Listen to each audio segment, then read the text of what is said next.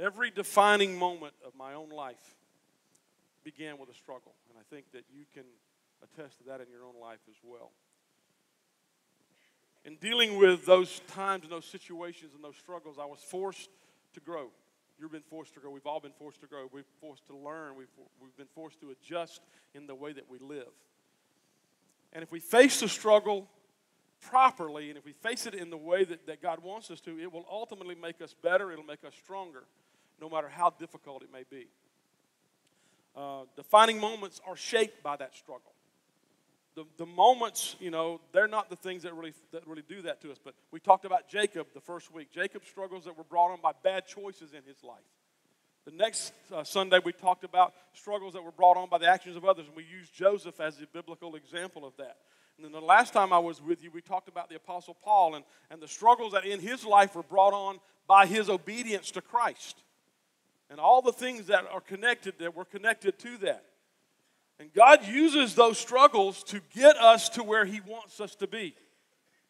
God will use the struggles of our life to bring us in line with His will into the perfect will that He has for us and get us to the place in our life that He ultimately wants us to be, in the very center of His will in our life. But on the other hand, Satan uses those same struggles to keep us from getting to where God wants us. And what happens a lot of times in our life is that we're struggling, we're going through something, but instead of embracing the struggle and embracing the lessons, we get mad at God because of the pain, because of the issues, and we begin to lash out at God, and we literally void anything that God wants to do in our life. Now, can God handle the fact that we're mad at Him? Sure, He's got broad shoulders. He can handle it. It doesn't upset God when you get ticked off at Him. Okay? The thing about it is, you need to understand this. If you stay in that anger long at your Creator, then Satan wins in your life. Satan wins. And you will never find contentment. You'll never find peace. You'll never find joy. Notice I didn't say happiness. Because happiness is not about anything in the Christian's life. Oh, I just got to be happy. No. You have to have peace. You have to have joy. You have to have contentment. Happiness is something that happens inside of you. People all the time tell me, if I could just have this man, or if I can have just one, or if I can have this job, I'll be happy. It has nothing to do with external realities. Happiness is a state of mind that happens inside. If you're not happy with yourself, you'll never be happy with anything else. You first have to be happy. Well, I want God to make me happy. Well, if you're a mean, nasty person, God's not going to do that. Okay? If you're always complaining about stuff, if you're always grumbling and complaining, you're always mad and always angry, that has nothing to do with God. That has everything to do with you and the reality that you're actually allowing the enemy to destroy God's fruit in your life. Because the fruit of the Spirit, we know, is love, joy, peace, patience, kindness, goodness, gentleness, self-control, all of those kind of things. All right? Circumstances do not define us. They do not define us. The way we react to those circumstances will define us. And I said this in one of the earlier teachings. Scars only show where we've been. They do not dictate where we're going. We all have scars. But the scars are about something that happened in the past. They do not have to determine where we're headed in the future. And it's not the healing in our life that sustains us. It's the process of getting there. And when it's all said and done, it really is about choices. It really is about choices. Now, when we talked about Paul the last time I was with you, I brought this great truth out. And this is a great truth. That God will inconvenience you and I in order to help somebody else. I told you the story about our Promise Keepers trip in the bus and the way ultimately God saved a man because of the pain and stuff that we went through on that bus ride. But you look at Paul's life and you see the same thing. God inconveniences His children in order to help somebody else sometimes. Let me ask you something. If you have never been divorced, you've never lost a child, if you've never gone through any kind of tragedy, do you have any paradigm in which to speak into somebody's life that's going through those situations? No, you haven't. You can't. Now, I'm not saying we should all go out and file for divorce this morning so that we can reach other people. I'm not saying that. I'm just saying that there are situations in our life that better equip some for certain situations than others. I've never, and I get in Roman Catholicism, I get the whole, the priest is married to the church and all that kind of stuff. But what I don't get is how that individual can talk to us about our marriages and the dynamics of marriage relationships, and I don't get how they can speak into lives about parenting. Because if you've never had a kid, the best thing you can do with someone who has is keep your mouth shut. And I've been around here 31 years, and I was a youth pastor when I came here. I had an 11-month-old daughter when we came here, and I was telling a lot of you how to raise your teenagers, and I have apologized for the last 22 years for that advice. I have apologized because I can tell you I didn't know. I gave you some of the most ludicrous advice, and I didn't know it until Kristen got to be 12, 13 years old, and I went, oh my goodness. I've been telling people this for 12, 13 years, and then Cameron comes along, he is 12, 13 years old, and after raising, I used to know things. Now after raising 2 kids, I don't know nothing. I don't know anything. And it's just those kind of scenarios and those kind of situations. But I do know this, that the secret to contentment in all situations is what Paul came to the realization. That is this, that it's not self-sufficiency, it's sufficiency in Christ. It's about depending on Him for every part of our life. Now today, and this is not going to be your typical Father's Day message. I've already said Happy Father's Day to the guys. I'm not going to deal with fathers today at all. I'm going to deal with God's people. Today, we're going to talk about one of the most complex individuals in Scripture. There's probably more been written about this man than anyone else in Scripture. Entire books have been written about this guy. His name is David. He's one of my favorite characters in all of Scripture. Well, I've already said he's complex, and that puts it mildly, to be honest with you. He is an ultimate example of what not to do and what to do. He really is. And so we're going to look at him, and I'm going to give you David's life, 70 years of his life in the next 20 minutes. God willing, and the creek don't rise. All right? Now, David had a lot of money. To know about David, you've got to read 1 and 2 Samuel. You've got to read 1 Kings and 2 Kings. You've got to read 1 Chronicles and most of the Psalms. And that gives you David. Now, David had a whole lot of moments in his life. And if I were to ask you today, what would you say defines David? Most of us will say he killed Goliath. Or others might say he was a man after God's own heart. But I submit to you this morning, and I believe that I'm going to be able to show this to you biblically before we get finished today, that those are not the things that define King David. He did that. He killed Goliath when he was a kid. And yes, he was a man after God's own heart. But that is not the thing that defines David. So I want to look at his life really quick today. You're going to feel like you're drinking from a fire hose for the next few minutes, but let me just kind of run this down, okay? I will say this, in all of history, in all of Israel's history, no one lived as large as David. No one. He was the youngest son of Jesse. His great-grandmother was Rahab, the harlot. If you remember back when Israel was going into the promised land, she was the harlot, the prostitute that hid the spies. His grandmother was Ruth. He was a shepherd boy with his dad, Jesse, and Samuel went to his house. When God told Samuel that I've taken my anointing off of King Saul, I want you to go to the house of Jesse, and I want you to anoint one of Jesse's sons. And Jesse's got these big, strapping boys, and he parades everyone through, and the prophet goes, it's got to be this guy. And God says, no, it's not him, not him, not him, not him. They're all done, and he finally goes, Samuel looks at Jesse and says, do you not have any more kids? He goes, well, I got one more. But he's like the runt. And he's out taking care of the sheep. And Samuel looks at him and says, we are not going to sit down. We're not going to move from this spot until he gets here. And so they send for David. He comes into the courtyard there at his dad's house, or in the front yard of his dad's house. I don't know if there was any trees there or not. But he walks up. He's been tending sheep. And there's this old guy with a beard. And he's got a long and a stick and all this kind of stuff. And he's got this horn in his hand. And David walks up, and the old guy walks over and just starts pouring this oil on top of his head. Now, can you imagine? He's like 8 or 9 years old. This old guy all of a sudden just opens a can of 30 weight and just starts pouring it all over your head. I mean, think about that. And he's sitting there going, what's going on? You know, and the prophet says some stuff over him, and then we see David doing what? He just goes right back to the sheep. I mean, it's one of those, it's the most non-spectacular, kingly anointings that you will ever see.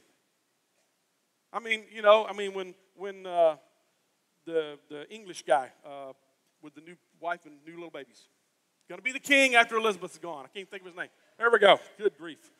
I told you I've been on vacation. I mean, the bells are going off when this kid's born and everything else. You know, everything's happening, and it's all this pomp and circumstance. David just walked in the front yard. A guy pours oil over his head, and he goes right back to the sheep. David doesn't even realize what's going on. You know, he's too young. It doesn't make any sense. But at some point, a little bit later on, the king begins to have some emotional issues.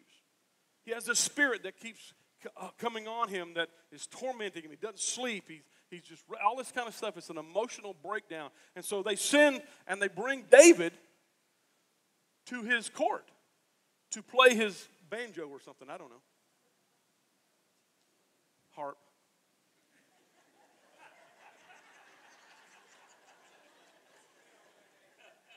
I'm a redneck.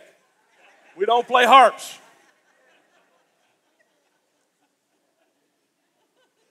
I prefer the banjo. It's my story. I use the banjo. You can use the harp when you tell the story. But anyway, he comes before the king. When the evil spirit that torments him comes on King Saul, David plays and sings, and the spirit leaves. So David is in proximity to the king. He ultimately becomes one of Saul's armor bearers. When Saul goes into battle, David is carrying his armor, all this kind of stuff. One day when he's off, he's tending his sheep back at his dad's house, and his dad says, hey, your brothers are fighting over here. I need you to go over there and check on them, take some cheese and some bread to them, and just see how they're doing. When he walked into the camp, Goliath is on the battlefield yelling at the army. And you know, David being a kid, he's probably no more than 10 or 12 years old at this point, if he's that old. And so he sees Goliath, and he sees the army scared to death, and all of a sudden, David just hears people talking. So he says, what did you say is going to be given to the man that kills the giant? And they go on this long list of stuff. Your dad doesn't have to pay, your household doesn't pay taxes anymore. Now, that alone would be enough to say, well, let me think about this for just a minute. But then he goes, and he'll be given this, and he said, and oh, by the way, he'll also be given one of the king's daughters. Now, that's a pretty good deal for a middle school kid. I mean, it's a pretty good deal. You know? And so, David says, I'll take care of him. I'll fight him. Nobody else will. I'll fight him. Now, we look at this from the natural and go, okay, he's too big for his britches. He's a little bit too cocky, too confident, too arrogant. But he has a pedigree. He says to the king, he said, look, I killed a lion, I killed a bear with my own hands. And lions and bears are stronger than men, and so this is just a big, tall man. I'm not afraid of him. I'll deal with him. God help me here. God help me here. God delivered me from the hand of the bear and the lion. He will deliver me from this Philistine. So he's making these statements. But Saul looks at him and says, well, you can't fight him. He's been a warrior all his life. You're just a kid, that plays the harp, the banjo. So he says, here, if you're going to do this, at least wear my armor. You've been toting it around, at least wear it. Well, he can't. It doesn't fit, doesn't work. One thing to carry, it's another entirely different thing to wear it on the battlefield. So David says, I don't need this. I'll just take my slingshot, goes to the creek bank, picks up 5 stones. Why? Nobody really knows. Doesn't really matter. It only took one anyway. There are a lot of people who go, I just need one shot. That's great. And I may only need one shot at times, but I always have 4 more in the chamber, in the magazine. It's always about insurance. Okay? And he walks out there, and he starts taunting the giant. He's, all this kind of stuff. Dancing out there, jumping behind and then he just runs at him and hits him between the eyes with a rock, knocks him down, takes his sword, takes the giant sword, chops off his head, and picks his head up and says, I did it. I did it. I can almost see my youngest grandson, because that's one of his favorite terms. He'll do something on him because he's very independent. He wants to do it on his own. And every time he does, he goes, Papa, I did it. I did it, Papa. I can see David. I did it. All right? So, Saul asked a question. Who is this guy? Now, this might give us a little bit of picture of just how far emotionally and mentally off that Saul has become. Because not only has David been in his household playing the banjo and harp and everything else and singing, he's also been his armor bearer. But Saul literally asked after David kills the giant, who is this kid? Who is this kid? He becomes the captain of Saul's armies. Saul gives him his daughter Michal, and they get married. And Saul, as the captain of the army, all of a sudden, David, as the captain of Saul's armies, David is having all these victories and all these wins, and people begin to write songs and sing songs about David. And they sing this one particular song that Saul hears. Saul has slain his thousands, but David his 10,000s. And it upsets the crazy king because he's messed up. And now he's jealous, and so he decides, I'm going to kill him. And so he starts trying to kill David. He pursues him for years. Years. And I've tried to figure out the timeline of David, of everything that went on in his life. And you have to understand, he is married to the king's daughter in his early teenage years. I used to think it was in his late teens, but it's not. It's in his early teens. Because he becomes king over the entire nation at 30. And Saul pursues him for at least 15 years. So you think about, do the math and you look at it. I mean, it's just bizarre. David could have killed King Saul on multiple occasions, but he chose not to. David goes over to Philistia, the Philistines. He fights with them, does a lot of things, but he's ultimately given by the king of, ultimately given the city of Ziklag. And David becomes the king of Ziklag. Now, David could have stopped right then and there because he's now king. He could have settled. Well, this is what the prophet said would happen to me. I am now king of my territory. I am now the king. I was anointed to be king. I am now king. The problem is that he wasn't to be king over Ziklag. He was to be king over Israel.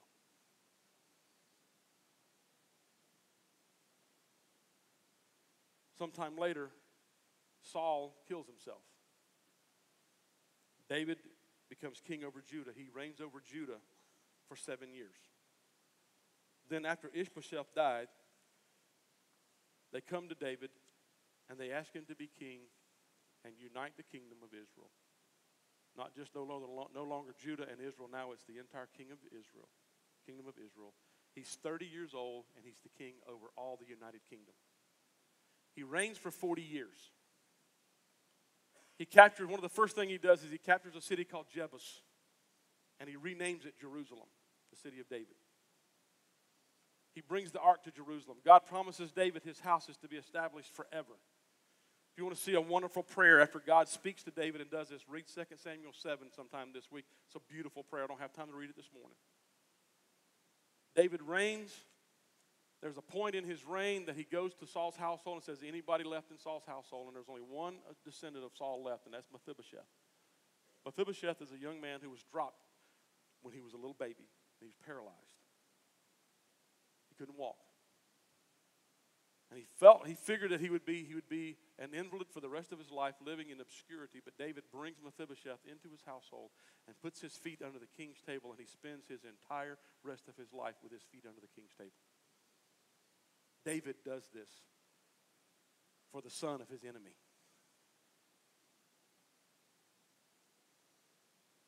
David has victory after victory after victory. One day he is not at war. It's hot. He walks up on the roof of his palace. He looks across the street. There's a lady taking a bath. He doesn't go back in and start playing ping pong or basketball.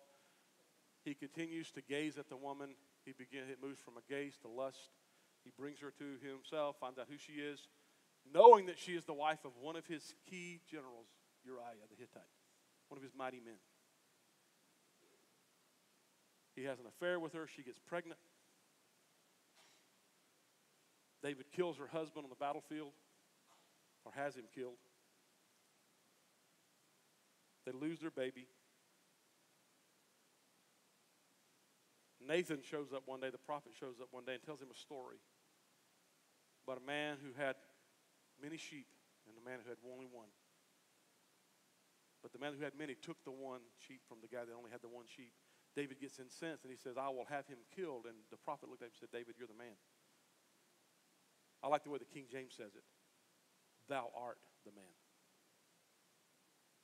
The King James just has that in-your-face thing to it sometimes. Thou art the man.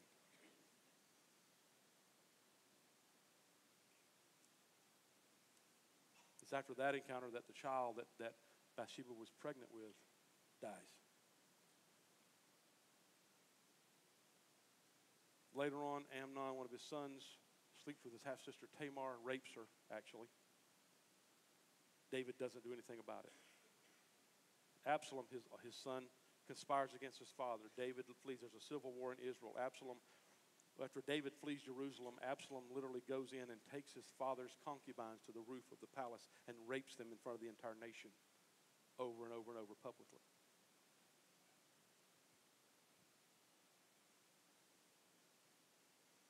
They're in battle. The father and son are in a civil war against each other. Absalom gets killed. David mourns to a point where his general has to come in and says, what are you doing? These men have fought for you valiantly. You have retaken the city. You are now back on the throne that you established, but you're about to ruin this for your soldiers and for your kingdom if you don't wake up and smell what's going on. Yes, he's your son, and yes, it's a horrible thing, but he was going to kill you. So he gets his head screwed on straight. He comes back out. At some point later, David decides he wants to find out how many soldiers he's got. He numbers Israel. God told him not to do it. He does it anyway. There's a plague. He's given a choice of 3 judgments. He chooses the plague. Tens of thousands of people die. He amasses a huge amount of resources to build the temple of God in Jerusalem.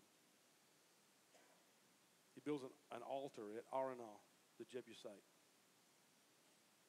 He wants to bring the ark back into Jerusalem. Getting closer to the end of his life, his other son, Adonijah, sets himself up as king because David is on his deathbed. And in that story, the Bible says that David never inquired of his boys. He never asked his boys, why do you do the things that you do? And so when I tell you that David is this dichotomy, he's this the worst of the worst and the best of the best, it's in one of these situations. He was a horrible dad. He was a horrible dad. He never disciplined his kids and never said anything to his kids, never even questioned their actions. They just did crazy, crazy things. David never asked, why are you doing? And it goes all the way back to Amnon and Tamar. He never even asked, he never even had a conversation with Amnon about raping his sister. Never. But he's on his deathbed. He hears that Adonijah set himself up as king. Bathsheba comes in and said, you promised me that my son, Solomon, would be the king. And so David literally inserts Solomon as king minutes before he dies. The next thing we see after that is at the age 70, David dies. David lived 70 years total. But it would be the modern day equivalent of probably 120 years. He lived larger than any person in Israel's history. And depending on how he is viewed is an individual perception on people in Israel to this day. David had a lot of struggles. Some of them brought on by bad choices, some by the actions of others, and some as a result of disobedience. You read through the book of Psalms and you get the picture of a guy who was emotionally in turmoil at times. High highs and low lows. But the thing that the overlying or underlying thread that runs from his life, from his youth to his death, is that he was always bent toward God. He was always bent toward God. You know, we read through Samuel, both Samuels, and we read through the Kings, and we read through Chronicles, and we read Psalms, and we see that the Lord is with David. We see that David has humility. We see that David finds strength in the Lord his God. Over and over and over, you see these words. And so David inquired of the Lord. Over and over. And even in his failures, now listen, David commits adultery and has the woman's husband murdered. Tries to cover it up by marrying his widow so that the math will work out right when the baby's born. I mean, this guy, as great as he was, had huge seasons in his life that he just made a mess of stuff. But even in his failures, listen to this. Just listen to this. Psalm 51. Have mercy on me, O God,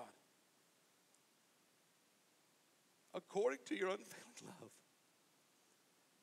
According to your great compassion, blot out my transgressions. Now, I want you to listen to the emotion behind this. I mean, this is getting to me this morning. I've read this 50 times in the last week. But I'm thinking about a man who is broken beyond broken. He's at a place in his life where he has nowhere to go. He's been confronted. Everything is out on the table. There's no hiding. He is naked before a nation. He's naked before God. But instead of getting angry and bitter, this is what he says. Have mercy on me, O God, according to your unfailing love.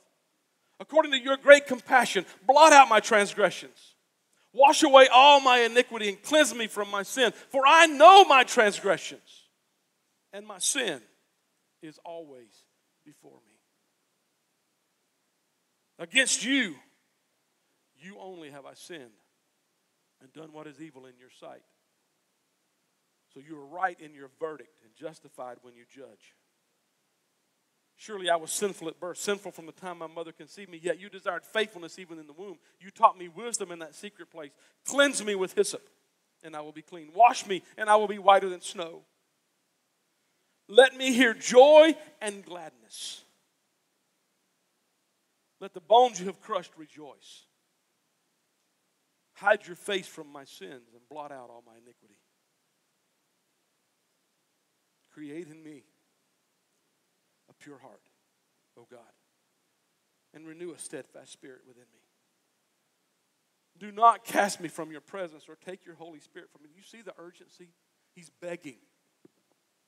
He's begging.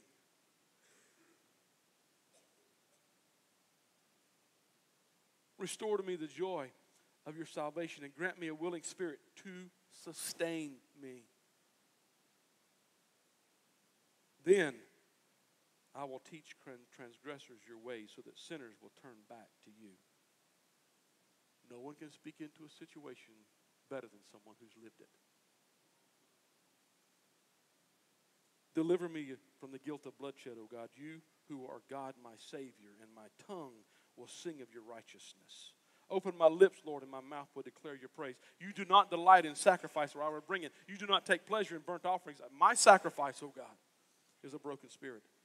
A broken and contrite heart, God, you will not despise. Even in his failures, even in his darkest moment, when there's nothing else that can be hidden, when everything that had been hidden is out in the open, David is broken to a point where he just speaks it out. He just speaks it out. It's raw. It's raw. There's some great lessons for us to learn in this, folks. And I could stop right here and I could preach for the next 6 weeks just out of Psalm 51. But even that is not what defines David. David, a man after God's own heart, yes. He lived larger than his mistakes, absolutely. So what is it that defines David? One word. Worship. Worship.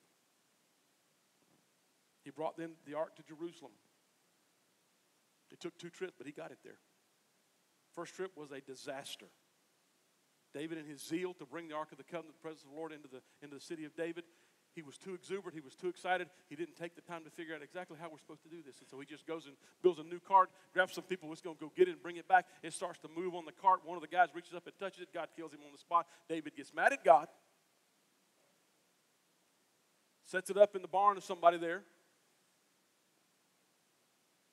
and leaves it at Obed-Edom's house.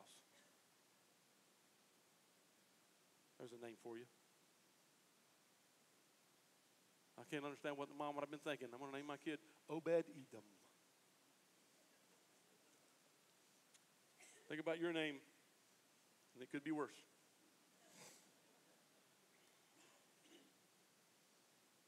Time elapsed. David begins to hear reports of the blessings that have come upon Obed-Edom and his household. And David realizes something, that the manifest presence of God is there.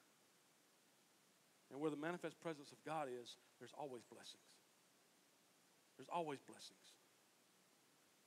And so he inquires. He does something different this time. He doesn't go in his zeal. He doesn't go in his exuberance. He doesn't go as a headstrong king.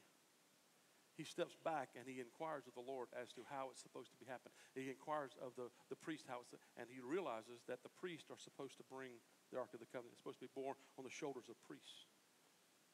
So the second trip from Obed-Edom's house to Jerusalem is a vastly different situation. The ark is being carried, not on a cart. It's being carried on the shoulders of the priest. In 1 Chronicles 15 and 16, 2 chapters. I'm not going to read them in their entirety, but I'm going to hit some high points here. And yes, I've already missed my 20 minutes, so hang tight. He prepared a place for the ark of God in the city of David, and he pitched a tent for it. Then he said, no one but the Levites may carry the ark of God, because the Lord chose them to carry the ark and to minister before him forever. David assembled all of Israel in Jerusalem to bring the ark up to the place he had prepared. There are 896 Levites and priests that are part of this procession. 896. It was because you, he told to the Levites, he said, because you, the Levites, did not bring it up the first time that the Lord our God broke out in anger against us. We did not inquire of him about how to do it in the prescribed way. There's a whole teaching right there. I don't have time to do it this morning. So they consecrated themselves. David told the leaders to appoint their fellow Levites as musicians and make joyful sound and musical instruments, lyres, harps, and cymbals. No banjos, but we can wish. And then he said this in verse 22. Kenaniah, the head Levite, was in charge of the singing. Then it says this, that was his responsibility because he was skillful at it.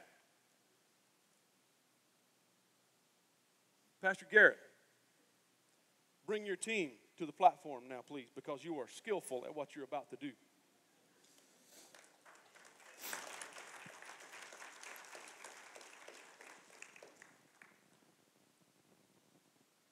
David, the elders of Israel, the commanders and units of thousands, went up to bring the ark of the covenant of the Lord from the house of Obed-Edom with rejoicing. David had his linen robe on, but underneath his robe, just like the Levites, underneath the robe, he also had a linen ephod. Verse 28 there says, so all Israel brought up the ark of the covenant of the Lord with shouts, with sounds of ram's horns and trumpets and of cymbals and the playing of lyres and harps. All Israel brought up the ark of the covenant of the Lord with shouts, with the sounding of ram's horns and trumpets and of cymbals and playing of lyres and harps. Now listen to me this morning.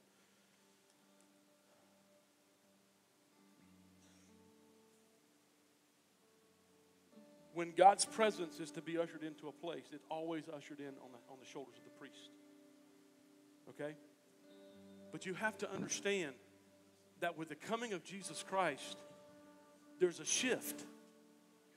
The priest is not the pastor. Okay? The priests are anyone who claims to be a follower of Jesus Christ, because he has made us kings and priests unto him. When we come in here on Sunday morning, we come in here, when we start our services, we come in here first and foremost to usher in the presence of the Lord. It's not ushered in on the shoulders of the musicians. They're a part of it. They're leading a part of it. But the presence of God is ushered in on your shoulders, on my shoulders, on everybody in this room. We are priests unto God. We usher in the manifest presence of God when we come together here. David, and this thing is going on. There's shouts, and there's sounding of horns, and there's trumpets, and there's cymbals, and there's praying of lyres. And if we don't have lyres, we got guitars. And we've got harps, and we got drums, and we got cymbals, and we got singers, and we got all this stuff. David comes into the city of Jerusalem. One of his wives, Michal, she looks down and she sees him, and Michal's been given a bad rap. And I don't have time to go in this story. I'm just going to give it to you quickly. But here's the thing. We have given Michal a bad rap because she was mad at the way the king was dancing. But the truth of the matter is that she's been living as Paltiel's wife for almost 20 years. She hasn't been with David since her daddy got after him. And Saul took Michal and gave her to another man. And she's been living as his wife all this time. David now, he's just brought her back into Jerusalem. There's anger, there's feelings of betrayal. There's all kind of stuff going on here. And we get mad at Michal because she's not worshiping the way David worships. It's not about Michal. Never has been about Michal. It's about David. It's about the king understanding there's a right way to do this. And it's about the way it is done with the priest bringing the presence of God back into the city of David. Bringing the presence of God back into the nation of Israel. Setting it up in a place. You see, before it would go to Gibeah. The area of Hebron there where the ark of the tabernacle, the old tabernacle of Moses was set up. David doesn't bring the ark of the covenant back to the tabernacle. He brings it to Jerusalem. Sets it up in a special tent that is open to the public 24 hours a day, 7 days a week, 365 days a year. The order of worship in Israel changes when David brings the ark into Jerusalem. What's happening here? We're getting a glimpse of Jesus. We're getting a glimpse of Jesus. What we're seeing in the Old Testament is a foreshadowing of what is to come. It's a foreshadowing of what's going on in 2016 in Niceville, Florida this morning. Because we're not bound by old tradition. We're not bound by going to a specific place where the old covenant was, but a new place where the veil has been torn from top to bottom. The thing is open. God is accessible to all of us and to anyone.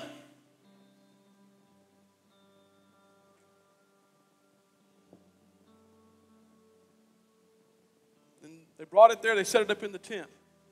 Then David first appointed Asaph and his associates to give praise to the Lord in this manner. Now I want you to stand all over this room. Because the next few minutes of this service, you say, well, I'm hoping we're going to have altar workers down around front this morning. Look, they're going to be here around the front. But I'll be surprised if you need an altar worker after the way we're going to end this service. Because if we step into the arena where I believe we're supposed to step into this morning, and it's only going to take a few minutes, but something's going to happen in your life. Healings are going to take place. Blessing is going to come into your life. Restoration is going to come into your homes and into your marriages. God's going to do some stuff in your life in this house here today. He told them, praise the Lord in this manner. Now listen to the instructions. Give praise to the Lord, proclaim his name. Make known among the nations what he has done. Sing to him, sing praise to him. Tell of all his wonderful acts. Glory in his name. Let the hearts of those who seek the Lord rejoice. Look to the Lord in his strength. Seek his face always. Remember the wonders that he has done.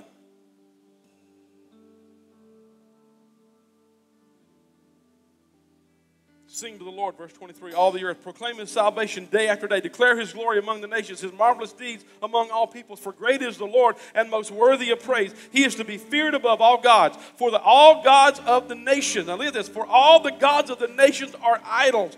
But the Lord made the heavens. Splendor and majesty are before him. Strength and joy are in his dwelling place. Ascribe to the Lord, all you families of nations. Ascribe to the Lord glory and strength. Ascribe to the Lord the glory due his name. Bring an offering and come before him. Worship the Lord in the splendor of his holiness. Tremble before him, all the earth. The world is firmly established. It cannot be moved. Let the heavens rejoice. Let the earth be glad. Let them say among the nations, the Lord reigns. Let them say among the nations, the Lord reigns. Let them say among the nations, the Lord reigns. Let them say at Generations United, the Lord reigns this morning. The Lord reigns. Let the sea resound and all that is in it. Let the fields be jubilant and everything in them. Let the trees of the forest sing. Let them sing for joy before the Lord, for he comes to judge the earth. Give thanks to the Lord, for he is good. His love endures forever. Come on, church. Give thanks to the Lord, for he is good. His love endures forever. He says, cry out. What do we cry out? Save us, O God, our Savior. Gather us, deliver us, that we may give thanks to your holy name and glory in your praise. Praise be to the Lord, the God of Israel, from everlasting to everlasting. Then all the people said, amen, and praise the Lord. Come on, in this house this morning, in this house this morning, in your household this morning, the common thread throughout David's life, beyond warrior, beyond the mistakes, beyond anything else, the common thread is that he's a worshiper. He's a worshiper. Quick to repent, quick to acknowledge his wrongdoing, quick to acknowledge God in everything. But you have to understand that David was a foreshadowing of what was to come. What he was doing with the Ark of the Covenant is showing us a picture 3,000 years ago of what was going to happen 2,000 years ago.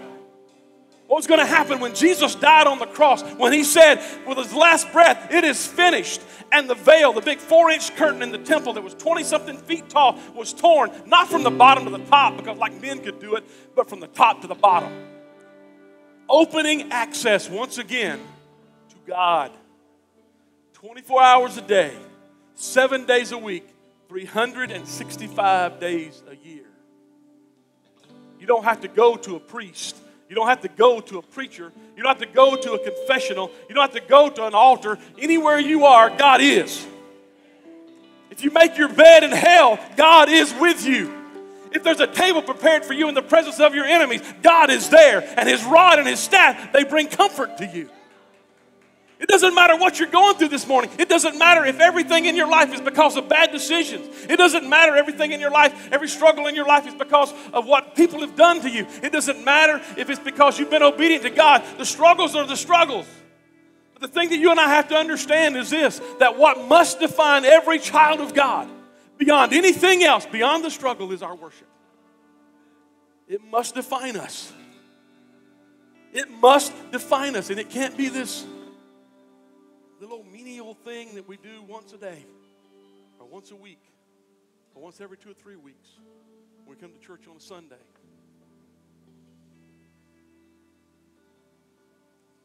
The sad thing about it is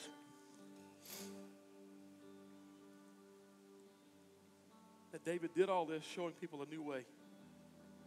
And when the temple was built, they went back to the old way. Instead of the ark being open to the public, it was put into a room. It was barricaded off, and then once again, only the priest could get there. Oh, everybody's real concerned about the temple being rebuilt in Israel and all this kind of stuff. The temple's been rebuilt every time Jesus Christ saved somebody. The temple's being rebuilt. This is the temple of God. This is the temple of God. This is the temple of God, and worship is capable. We are capable of worship 24 hours a day, 7 days a week, 365 days a year. Worship will change you. Extravagant worship. This is what David did. Now, we're not going to go to the extreme that David went this morning, okay? David took off his robe, danced around in his underwear. This do not do. Do not take off your clothes.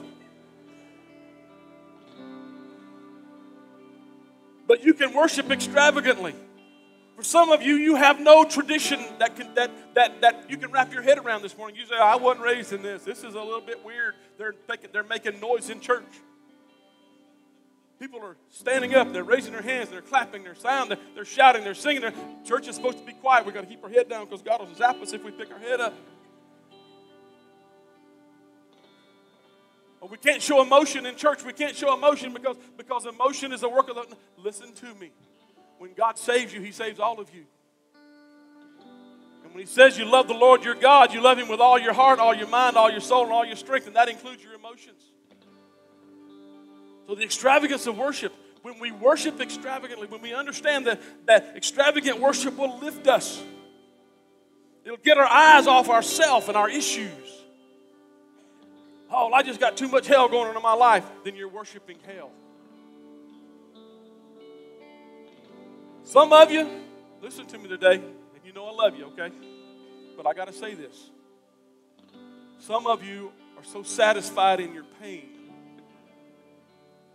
that you're wearing it as a security blanket. And it's squelching your worship. I'm not going to worship God. God never done anything for me. You're breathing, aren't you? You woke up this morning, didn't you?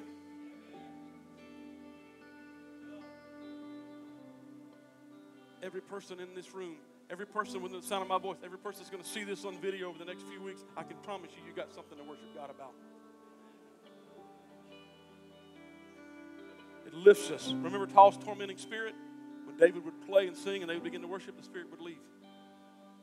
You need some peace this morning? Step out of what's normal, what's comfortable, and begin to worship God extravagantly. Extravagant worship breaks chains. It breaks chains off of us. Stuff falls off of us when we begin to worship God. We talked about Paul and Silas a few weeks ago. Midnight, in prison, with shackles and chains, they're worshiping God. Would that have happened if they hadn't been in worship? No. They would have been satisfied and content in their shackles and chains. All wound, gloom, despair, and agony on me, right off hee-haw. If it weren't for bad luck, I'd have no luck at all. And you can wallow in that all you want to. But I'm telling you this morning that when you move out of what is normal into a place of extravagant worship, chains begin to fall off of you. Strongholds in your life begin to be demolished. Why? Because you're exalting the name of the Lord. You go back and read that passage in 1 Chronicles 16, and you see that David is instructing them how to worship. It is about lifting God up, that His love endures forever, that God is great and He is greatly to be praised, that the trees of the forest are going to sing, that the seas begin to resound with praise unto God. And He's told us this in Scripture, that if the living won't praise me, then I'll make sure that the tombstones do. I thought that was about the rocks. It is about the rocks, but it's not about a pebble. Where Jesus said that is a 3,000-year-old cemetery on the slopes outside of Jerusalem on the Mount of Olives. And when I stood there that day and realized that this is the place that Jesus said, if these don't praise me, then the rocks will cry out. The only rock on that hillside is graves. So what was He really saying there that morning? Listen to me. If the living won't praise me, the dead will rise up, and they will. Listen to me this morning, Generations United. In this house today, God wants to be enthroned in your praise. God wants to be enthroned in the praise of His people. Psalm 22:3 says that. God is enthroned in the praise of His people. God can be bigger than your problems. God can be bigger than your struggles. Your struggles do not have to define you. You can be defined by your worship of the Almighty Creator of the universe.